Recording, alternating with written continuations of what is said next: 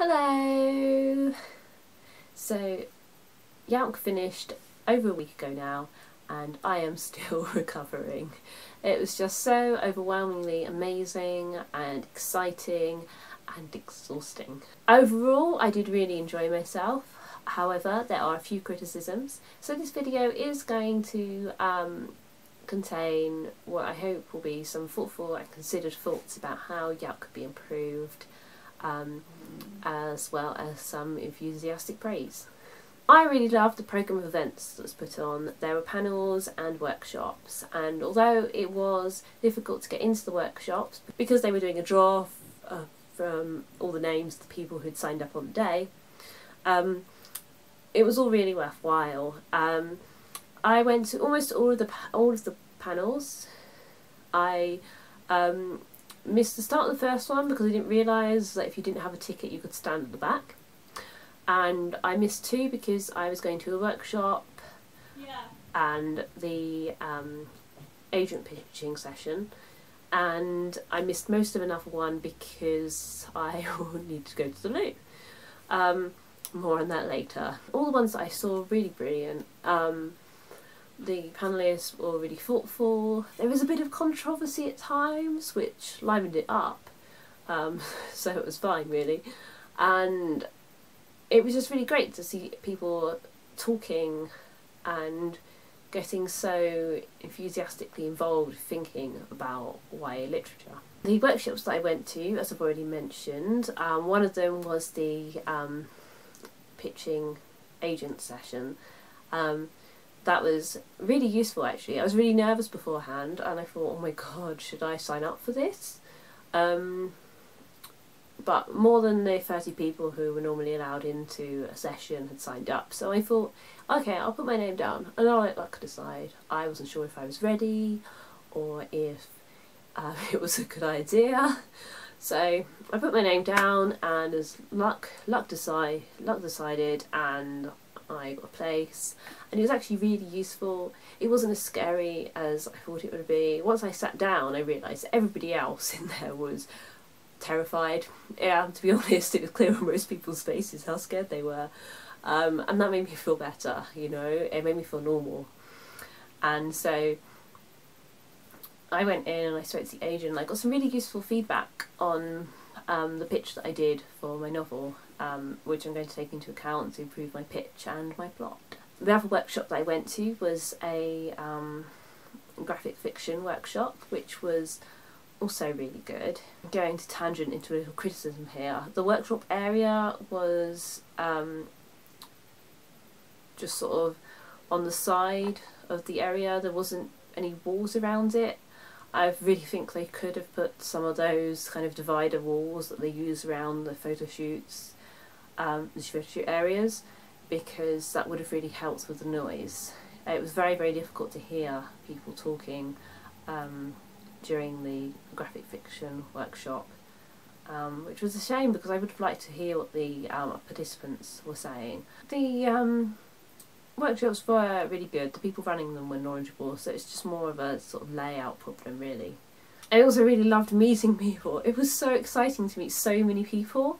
I met a lot of people who I recognised off of Twitter, and I met some other people who I didn't recognise but who recognised me because they watched Bookish Brits videos. Oh my god, it was the most exciting thing ever. I talked to like 3 or 4, maybe even 5 people who were like, I recognise you, but I don't know where from. And when I mentioned Bookish Brits, they were like, oh my god, it's you! And I was like, it was so awesome. I can't tell you how amazing it is. I was like, real life people watch these videos. So yeah, basically that was really exciting. That was really cool. Hello people who watch these videos, I know you're real now. Anyway, then of course I met people who I haven't seen in ages.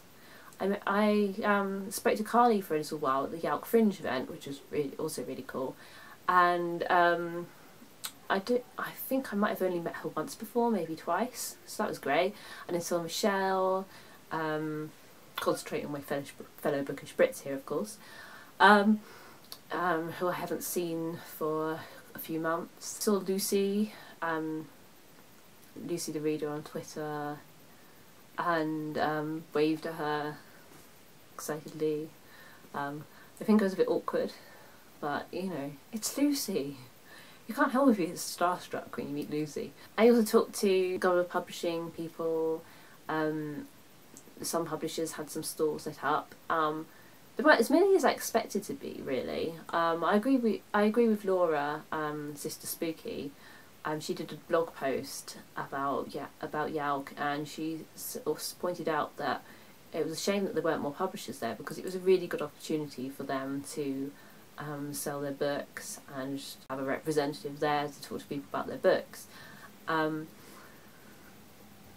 And it was really great, I think, for the publishers who were there. I know that Hotkey Books sold a lot of copies on Saturday. I think it was over 150, which is amazing. I would never have thought in a million years that they would sell that many books at YALC, but they did, which really shows the enthusiasm the people have for YA, I think, and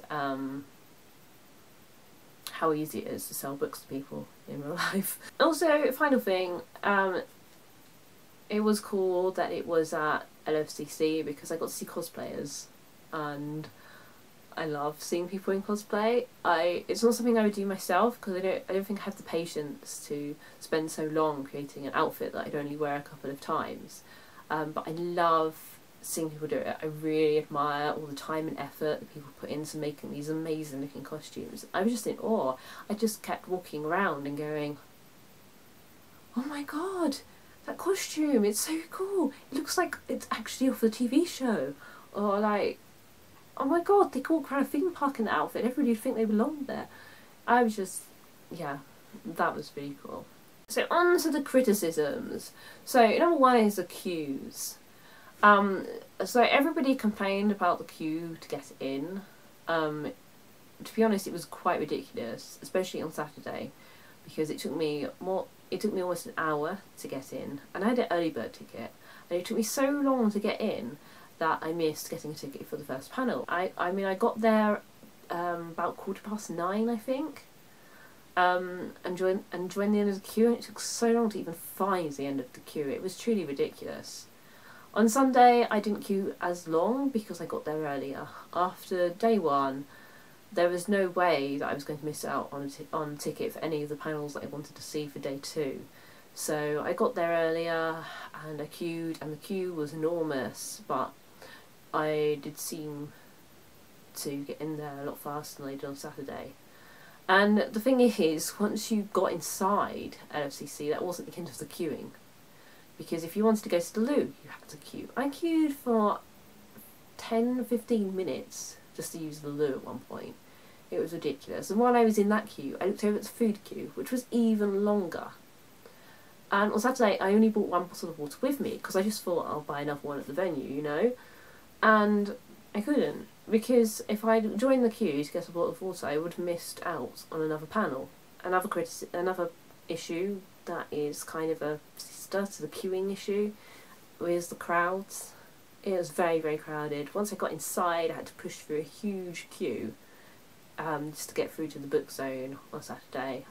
Again, Sunday, nowhere near as bad, not as crowded, not as hot, not as overwhelming.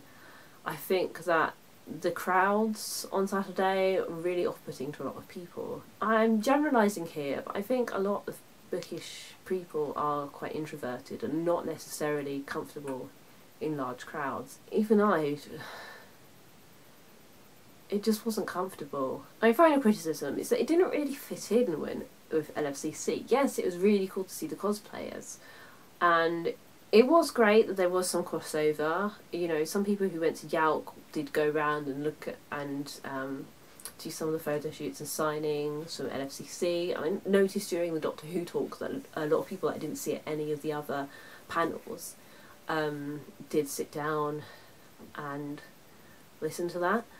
But just in terms of space, it just kind of felt like it was just kind of plonked down at the back, and the area for the panels with the seats was right in the middle of two photo shoot areas.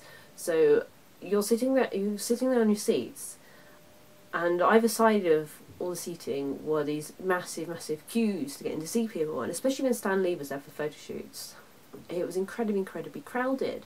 And really, it should have taken about a minute to walk from the talk area to the toilet, or from the talk area to the area where the publishers were and the signings were. But it took way longer than that, just because of the crowds. And it was quite intimidating being surrounded by all these people who weren't there for YALC, if that makes any sense. And having to weave a way around them just to get anywhere and do anything. Also, LFCC isn't really my thing. I'm not really interested in photo shoots and signings with celebrities, to be honest. So it was a good thing that there were panels all day at YALC, otherwise I wouldn't have had much to do. But then if there weren't going to be that many panels, I wouldn't have gone. So it's fine. On to my hopes for the future. I think almost everybody who went to YALC hopes that it could be a separate event in the future. I don't know how possible this is, because it would of course require more funding, and probably for more people to get on board, for there to be more publishers involved, as I mentioned before. I think it would be really cool if there was more variety in the events. I know that some people were a bit disappointed by YALC because they weren't interested in panels, so they went to a couple of signings and then they were just kind of sitting around talking to people. And it would be cool if there was more going on. I mean, there's so many people doing really cool things to do with YA. I'm sure with a bit of thought and maybe some more volunteers getting involved, they could make it more of a fuller, more rounded event. It would also be really cool to see more similar events around the country. I don't think that YALC itself will probably leave London, and that's only because of publishers.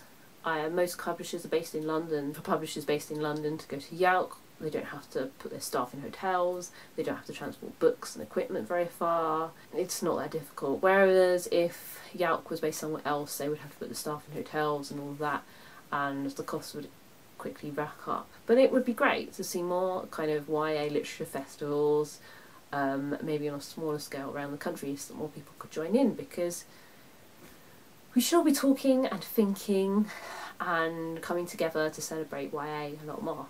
So tell me, what did you think of YALC if you went? If you didn't go to YALC, is there anything similar going on near you? Would you like there to be anything similar going on near you? You probably would. That's a bit of a silly question, isn't it? Anyway, thank you very much for watching. Don't forget to like this video and subscribe to Bookish Brits if you haven't already, and you'll see me again in a couple of weeks.